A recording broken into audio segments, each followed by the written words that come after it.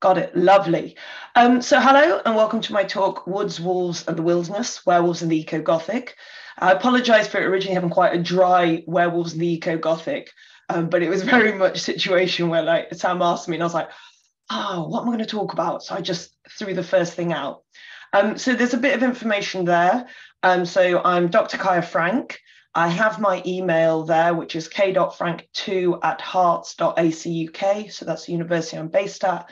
And then I've also got my Twitter, which is @Kaja Franck. Below that, in parentheses, I have 3 other Twitter handles in case you want to follow any of the other things I do. So first it's @Ogon Project, which is the larger research project, which amongst other things funded or offered me a studentship for my PhD, which is where this research comes from.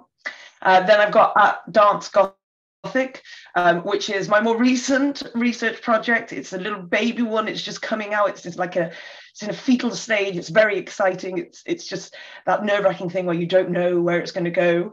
And that's with Kate Harvey, who I believe is in the room today, and also Karen Graham as well. And that's about Gothic dance, but in particular Gothic ballet and ballet Gothic. And finally, if you're like, wow, what I really want to learn about is pedagogy and particularly the scholarship of teaching and learning, then you can follow me on @ImpactfulSottle, and that is an open group where we have regular meetings about basically the scholarship of teaching and learning, but in a really sort of hands-on way. With that in mind, this talk, it is a teaching talk, but I'm hoping that I've got it the right level. So I have in the chat put 2 documents. One is the bibliography for this, and 2 is the table of werewolves. So the bibliography isn't just the text that I'm going to be quoting on my slides. It is actually far broader in terms of a reading list around werewolves, wolves, and a few other things.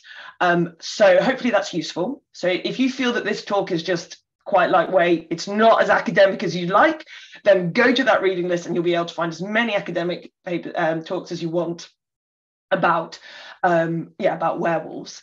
The other thing is the table of werewolves is something I created for my thesis, so it's not entirely up to date. I think it stops around 2016, and that's basically a list of all of the texts that I read that were werewolf texts, and then frontal codes like how they transform, do they do a full transformation, as well as a little overview of each of the texts. So if you are wanting to do some, that's all fiction. If you are wanting to read some more, then that's where you can go for fictional text as well. It is 40 pages, I warn you. It is a massive document, but it's quite nicely laid out. So hopefully people find that useful.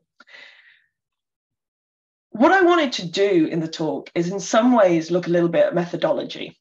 And you're probably like, woohoo, yay, methodology. It's my favorite thing.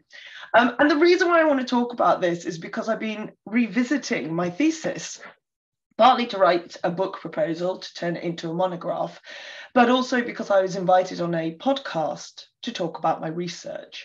And I particularly ended up talking about the early aspects of doing a PhD.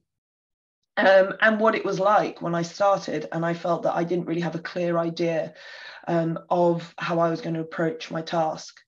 So in some ways, this talk is about werewolves and the Eco-Gothic, but it's also kind of about research process. And hopefully some of you who may be at the beginning of a research process will find this useful, or if you're just thinking about research more broadly, you may find it useful. So the first thing to say is, well, what is a werewolf? We're going to look at what is a werewolf, what is a wolf, and then how do the 2 combine. And then we'll have a brief perusal of Eco-Gothic and some of the terms around there. And it might seem obvious to know what a werewolf is, but I found that the best thing you can do right at the beginning of any research project is write the obvious. Because a lot of what's in the obvious are the things that we take for granted, and they are the things that are actually worth maybe analysing a little bit. How did we get here? So this bullet point is, these bullet points come from very scientific methods that I used, where I went to the bar after work with all my colleagues, and I asked them all, now these are not academics and these are not monster specialists, I asked them all to tell me the key defining features of a werewolf. And I then wrote those down on a bit of paper and took it home with me. So Highly recommend it. I'm sure that would come up to rigorous like peer review if I was to do it. But it was really useful because what I wanted to understand was, in general, what do people think a werewolf is? If you want a better definition, I'd recommend Jeffrey Weinstock's definition in the An Encyclopedia of Monsters. And he really goes through it in a more coherent way. But let's just go from what my mate said whilst we were having a chat. So firstly, they confirmed it was a monster. It was one of the big three monsters. You've got Frankenstein's monster, you've got vampires, you've got werewolves. It transforms, and this is important, it transforms physically. So you are going to get some texts, werewolf texts, and increasingly you see them really from the 20th century onwards, where it's not entirely clear whether this person is actually transforming physically or whether they are having a break from reality in some way. And I will in some ways include the many people I found who believe that they are shapeshifters online, and they couldn't provide me evidence that they were physically transforming. So unfortunately, I didn't think they held up to my rigorous standards. The other thing was they always transformed into something that was quite a sexy animal, like a snow leopard or something. Whereas if I'm honest, I'm clearly a were-slug, because I want to do is lie and move slowly and be covered in primordial slime. I don't think I'm anything cool like a snow leopard. So they transform physically once a month due to the full moon. And again, you're probably all going, it's not an absolute, but by the standards of pop culture, people were definitely sure that the full moon played a part. And it is a full moon tonight, if you were wondering. This is very well timed. So feel free to go and howl at the moon if you want. So that notion of the full moon and that relationship really comes and is cemented in the early 20th century, particularly in films. So I would say werewolves, as we understand them, are creatures of the silver screen. They're man-eaters, hence they're monsters. They're aggressive, they're fast, and they're strong. So they're physically superior to humans. That's why they can kill us. That you become a werewolf because you get bitten. Obviously, if you are familiar with more folkloric interpretations of werewolves, you're probably thinking, well, you can also render baby fat and make a balm to transform yourself into a werewolf, or wear a girdle of human skin, or make a deal with the devil. And these are things that do come up in significantly earlier representations and have been picked up again in some literature. But as a general rule of thumb, this idea of transference through bite is important. And finally, how do you kill a werewolf? We all know it's by a silver bullet. So that's how you kill a werewolf. So that was what I was going on in terms of what is a werewolf. And then I wanted to unpack some of that. And particularly, I wanted to think about, why are they a monster? And again, it seems obvious. They're scary, they're bigger than me, they can kill me, and they're uncontrollable. Of course, they're a monster. But I wanted to think about why we find that scary, and particularly how that relates to wolves. So let's have a little look at the history of the werewolf. That's the next good thing to do if you are doing some research. Where does it all come from? I won't get too involved in the etymology of the word werewolf because it's not my area of specialism, but there's some really good, there's some really interesting work online about that. But broadly speaking, as you can guess from the phrase werewolf, it's Germanic, so werewolf. So some of the places that we can find the history of werewolves is in the werewolf trials. And I've got a few of the key ones there: Pierre Bugeaud and Michel Verdun, Peter Stubb and Jean Grenier there. So we've got Bugeaud, Verdun and Grenier are French, and Stubb is the werewolf of Bedburg, so he's German. And these are cases of people who are accused of turning into a wolf with the help of the devil, committing atrocious acts, particularly cannibalism, and in the case of Stubb, incest as well. And then they, in some cases, were put to death, and in other cases, like Jean Grenier, he was actually found to be, well, it's quite interesting by the sounds of the time, he was found to be mentally unfit to stand trial properly. And so they just went, we're going to put you to go and live with some monks. And that's how he lived the rest of his life out. We then have tales like the Beast of Gévaudan. I know I've destroyed that pronunciation, apologies. And that was a monstrous wolf. And some of the ideas, so it's a monstrous wolf, it's from France, at a time when there was a significant number of wolf hunters, where a lot of the economy of France was still based in sheep. So you didn't really want a wolf coming along killing sheep, but you also didn't want a wolf coming along and killing people as well. And And this monstrous wolf, if you look at how it's reported, it moves from being a large wolf, a natural large wolf, to moving into being somehow supernatural in some way. So it gets this overlap of this preternatural lycanthropic quality. The other thing to mention is that there's no British werewolves. And I don't mean something like an American werewolf in London, but I mean that there's very limited werewolf folklore within Britain. We have a lot of black dogs. We get lots of black dogs, but we don't get many werewolves. And that's in part because of the destruction of the wolf population. It starts with England, Wales, and then Ireland and Scotland. And so there's no real animal to imprint on this fear of the wolf. Now, what I think is particularly interesting is how we get from these true crime accounts of the werewolf trials, true accounts that appeared to be a large wolf that was preying on people with the beast of Gévaudan. But then how do we get to the fact that it becomes story or fiction? And I think Sconduto here really analyzes one of the key moments.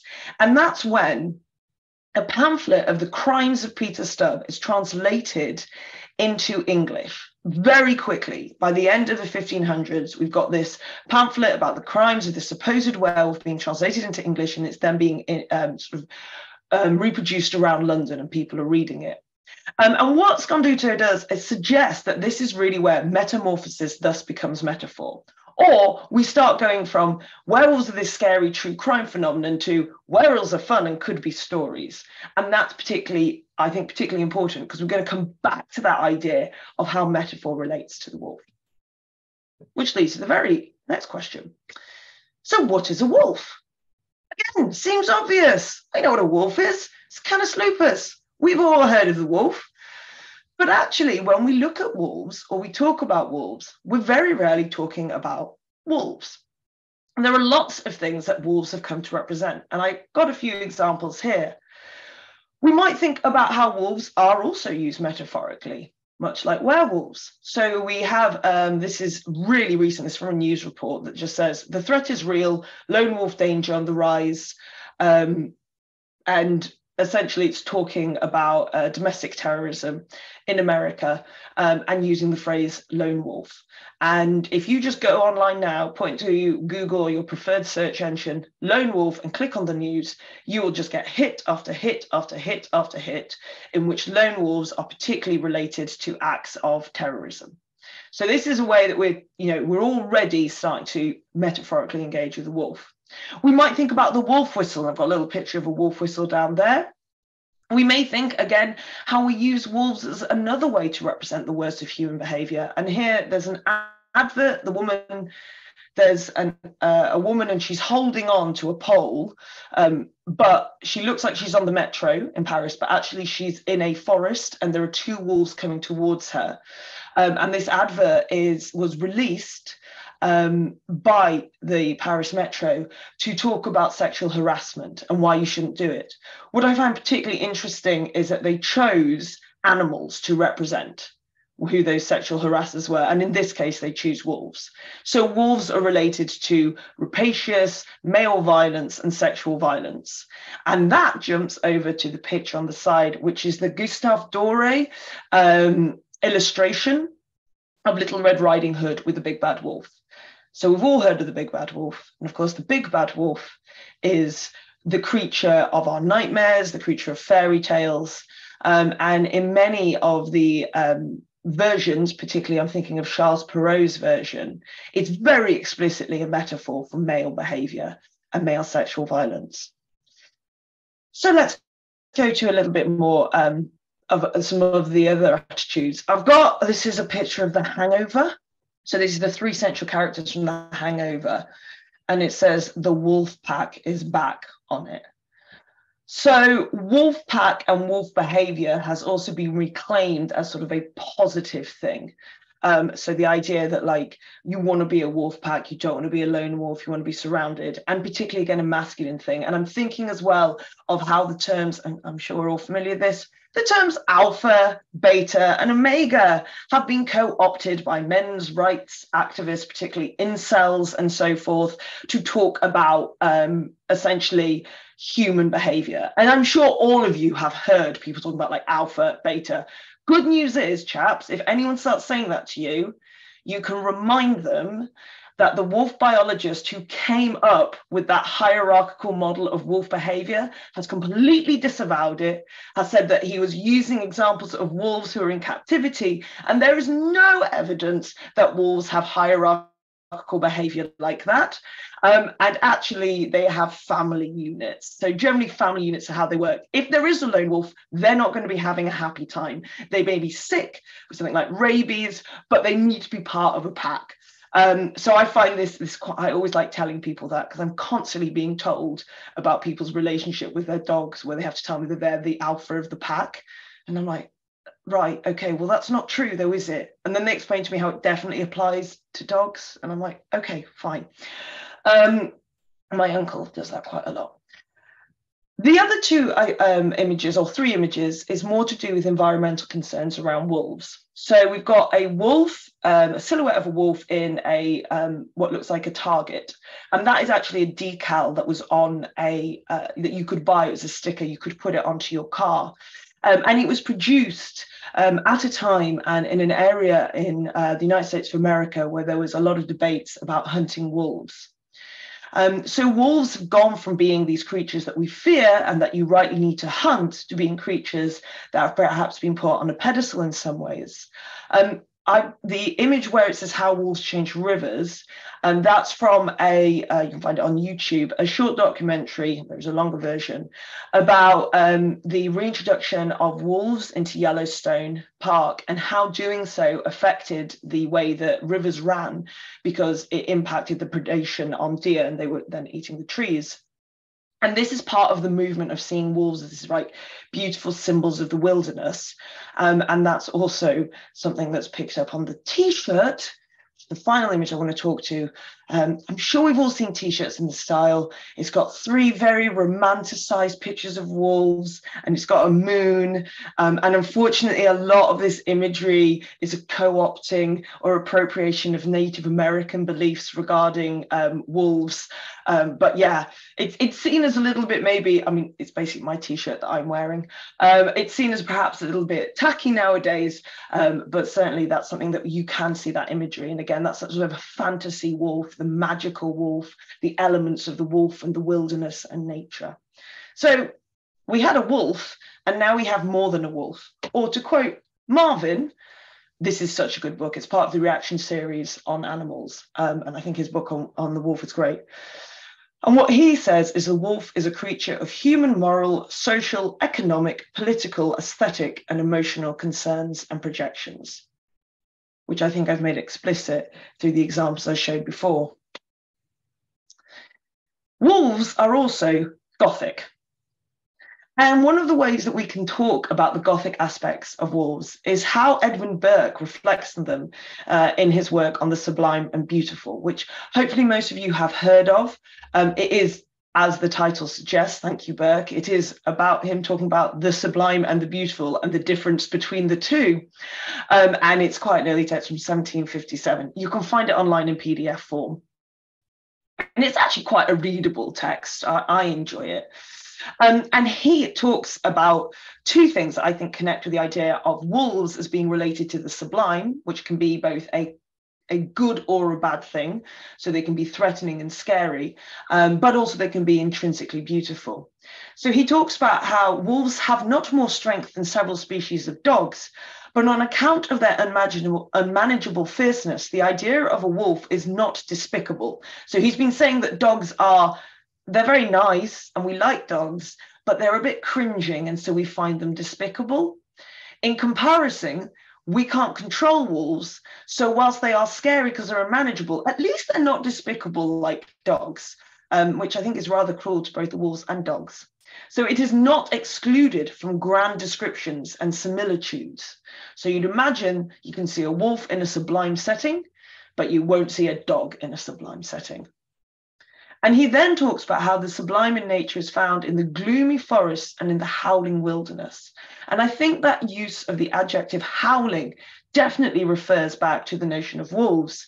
And when we jump forward, of course, we now, if I said, describe a Gothic landscape, tell me everything that you can pick up on, you're going to hear the howling of wolves. They're very much the soundtrack of Gothic horror. And then this is a great picture I wanted to use where you can combine wolves and you can also combine dog. And this is a type of dog food. It's mini kibbles. It is the taste of Scandinavia. And maybe Ali could like unpack what the taste of Scandinavia is. Pine trees maybe and glaciers. In this case, I think it's moose and chicken and salmon. And this is what you can give to your dog. So your dog can be a wolf of the wilderness. And it's just very, again, romanticized use of description there and romanticized use of imagery there. And it made me laugh quite a lot. The idea you feed your dog this and then they're going to get back to this natural state of being a wolf out in the wild, very call of the wild. Elizabeth Parker, who, if you haven't read her work, The Forest and the Eco-Gothic, I really highly recommend it. She talks about the monsters in the wilderness and the monsters in the forest. And she says this of wolves: to think of wolves as monsters is to think of the werewolf. And in many ways, that is my thesis statement. And that I would argue that if we think a werewolf is monstrous, because it turns into a wolf, what does that tell us about what we think about wolves? So where do we find the wolf in the werewolf? Or rather, why wolves? They are apex predators. They're kind of a creature that, whilst it may make us scared and uncomfortable, it is a good example of what could be called megafauna. So it's an example of charismatic predators. Similarly, the great white shark is a good example of that. A bear is another example. Tigers, lions. It is interestingly very much predators. And I think that in some ways reflects back to all sorts of things that were coming up in the discussion with Ali about meat eating, about being at the top of the hierarchy, about who's consuming who. They howl, which, as I mentioned, is part of this sort of Gothic nature. So there's something uncomfortable quality. And if you've never tried it before, like just sit and listen to recordings of wolves howling. And with the best will in the world, whilst it's hard to say, would I have this response if I didn't already have preconceived notions of wolves and howling, I think you will find that it does have a really intense response. I used to play it to my children way before they'd read any books or anything like that. I've never sort of read them, Little Red Riding Hood as it happens. And I used to play wolf howling to my children and watch their response. And this is when they were like a year, 18 months. And it was really interesting. Like their little faces just went, whoa, where is it? Where's that noise coming from? So obviously there's something that was responding. Then there is Little Red Riding Hood, which is an archetypal example of the wolf as bad. And it is read to us at such a young age that I really think it would be impossible for us to separate the two. I went to go and see wolves at a park recently with my husband. I say recently, what is time? It would have been about 6 years ago. So reasonably recently. And we were looking at some wolves, a pack of wolves, where they were in England. And there was a woman with her child there. And the first thing she said was, "Look, it's the big bad wolf."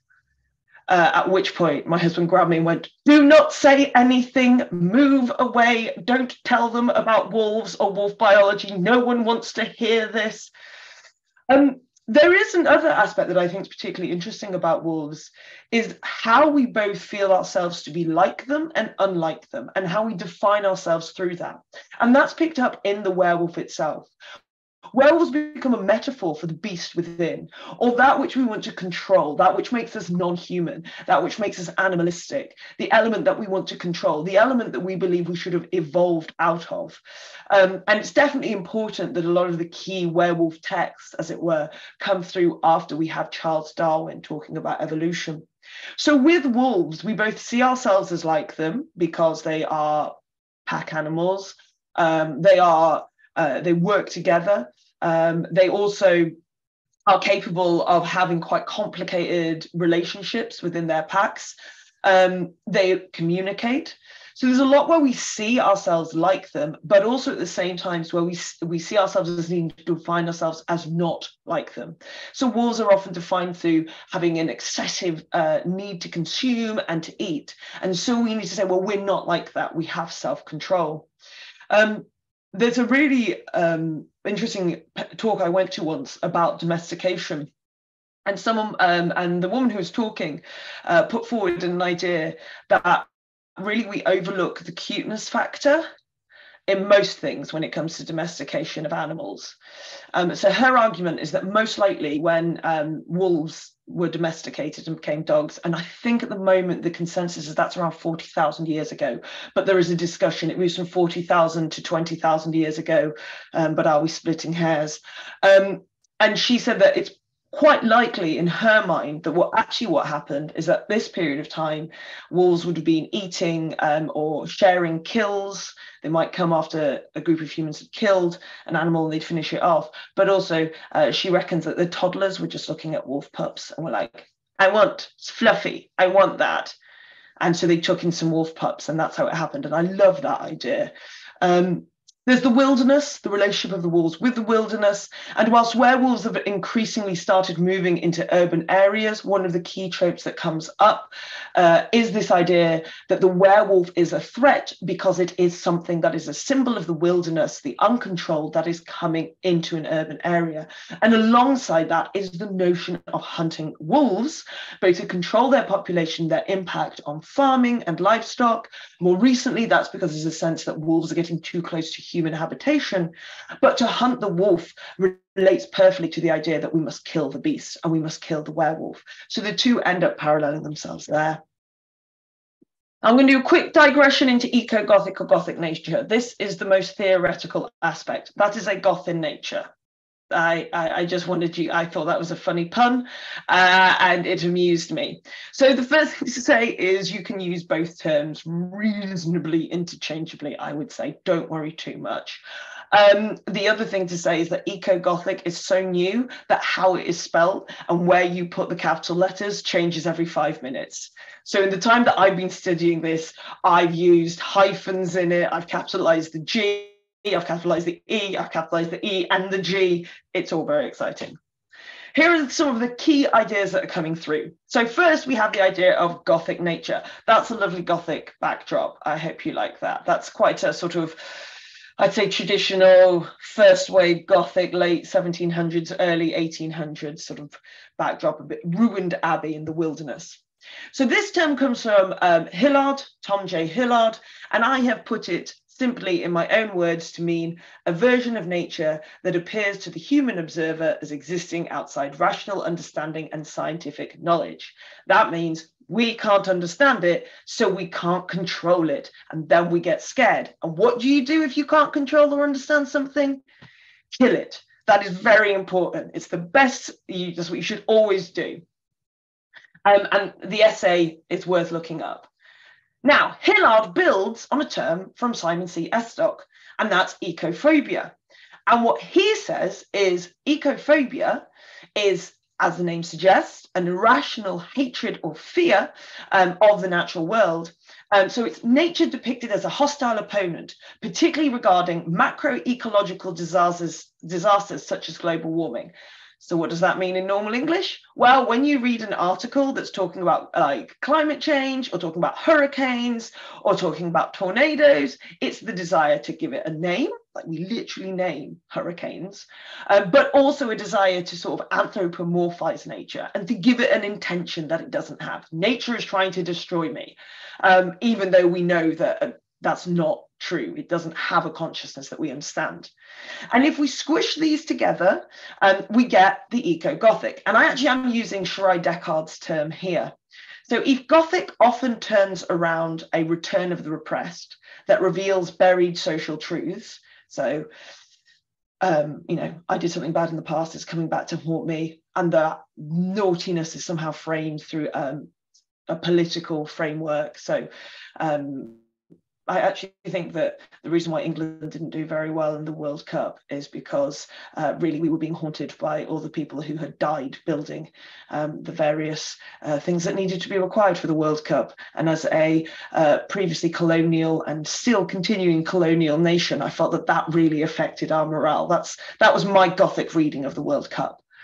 The Eco-Gothic turns around the uncanny manifestation of the environmental unconscious, particularly those forms of environmental violence that have been occulted.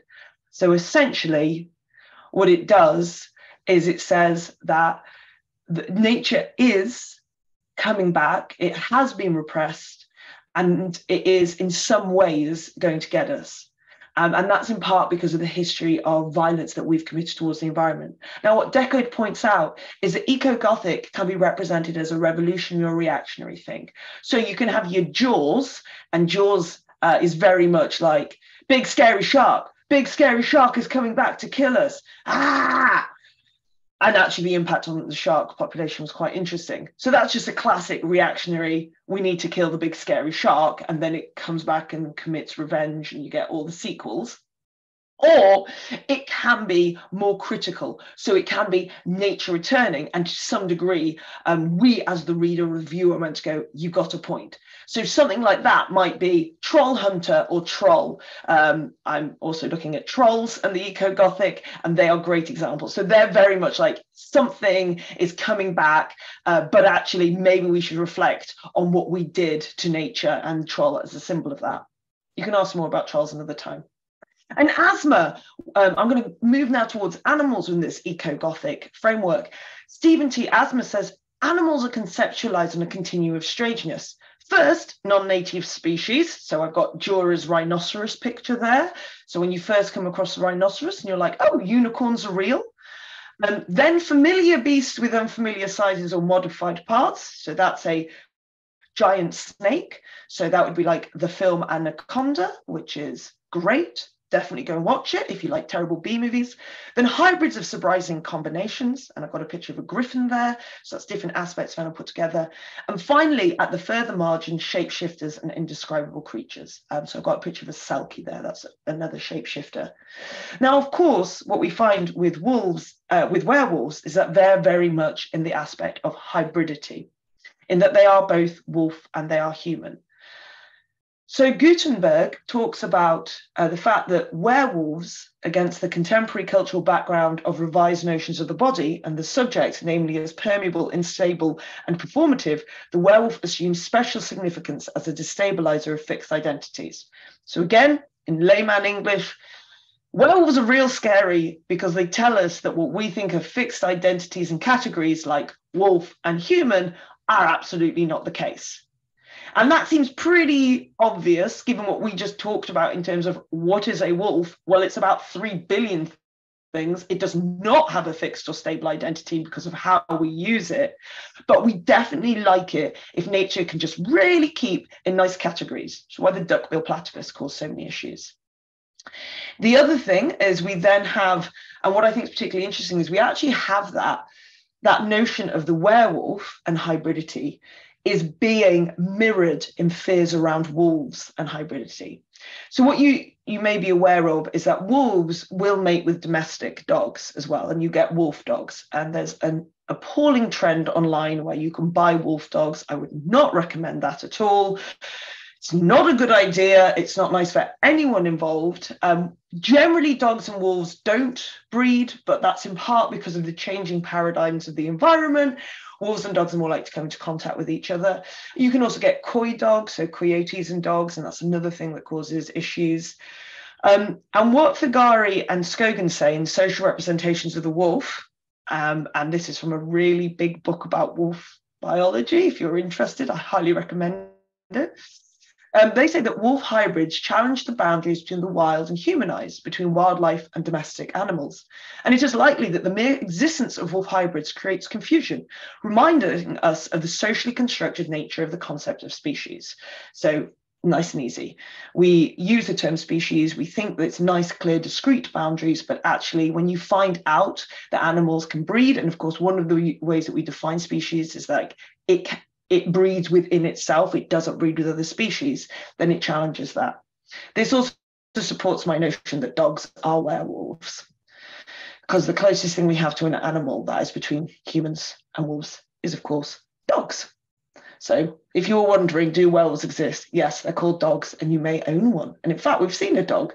So yes, it's a tiny little werewolf in your house. So let's get back to text. I've given you quite a lot of theory here, and hopefully you found that interesting. But what I'd also like to do is maybe go, well, how do we apply that? So I've asked lots of questions and I've come up with answers to these questions, and then I've mushed things together to start creating an eco-Gothic reading of the werewolf, concentrating on wolves. So what I wanted to do was find a text that I think really is kind of like a blueprint for that. So I chose Dracula, or as I like to think of it, a werewolf in vampire's clothing. And you can, I am quoting myself here, you can find that. I think it's a really good chapter, and I think it's a really original take on Dracula. I would say that, but I think it is interesting. So we're all conscious of the presence of wolves in Dracula, and indeed pretty much every single one of the adaptations onto the screen of Dracula have a moment where we have the famous line, "Listen to them, children of the night, what music they make." So we do associate the Count with the wolf. What we perhaps don't do is realize how much Stoker was influenced by werewolves. One of his sources was Sabine Baring-Gould's The Book of Werewolves from 1865, and the language that he uses in Dracula is often language that he's taken either from Baring-Gould or from Emily Gerard's The Land Beyond the Forest.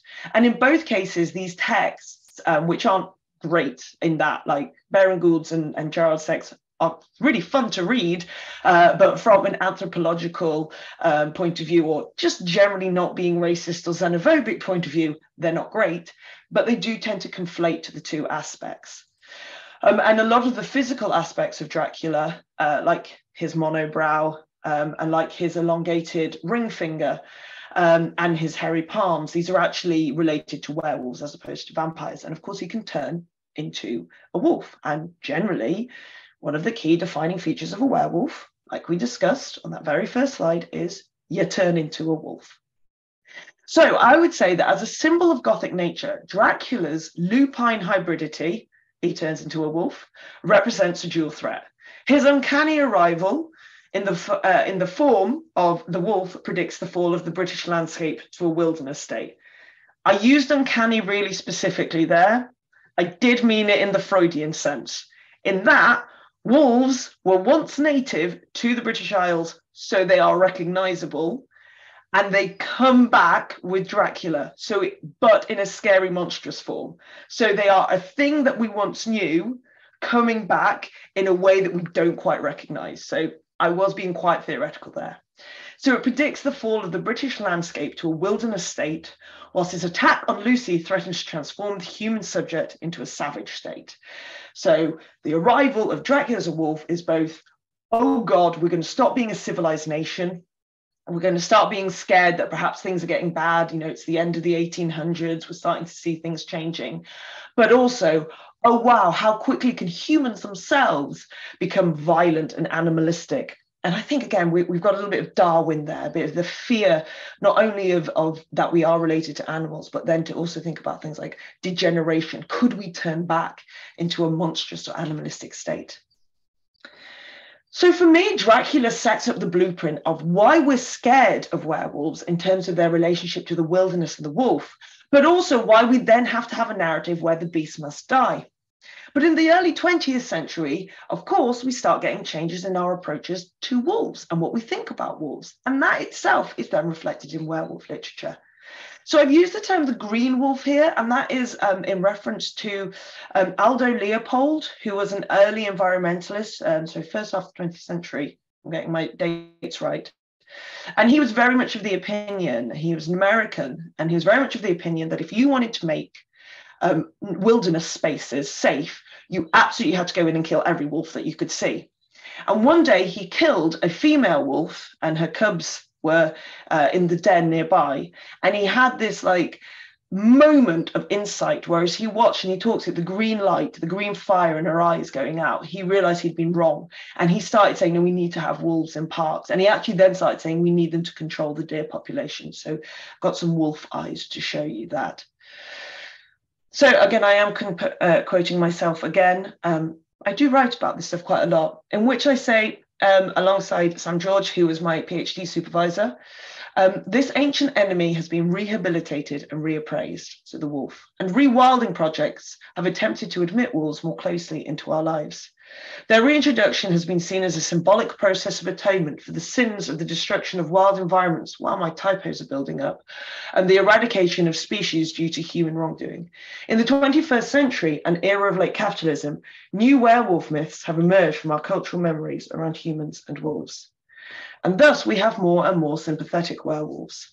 So Whitley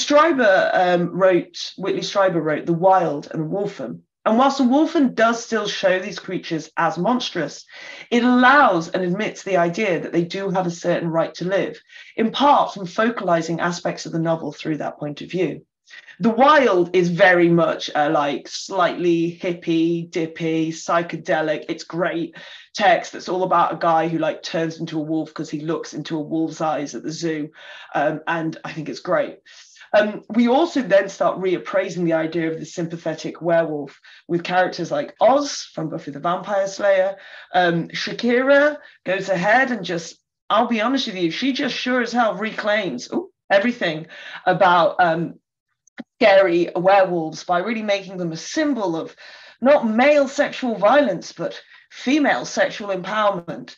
And I also love the fact that in She-Wolf, if you go back and watch it, she's got very pale blonde hair and she wears a lot of like pale colors.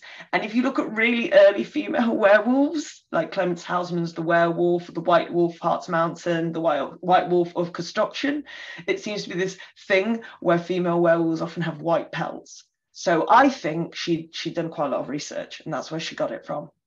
And then finally, we also have like Scott McCall from Teen Wolf.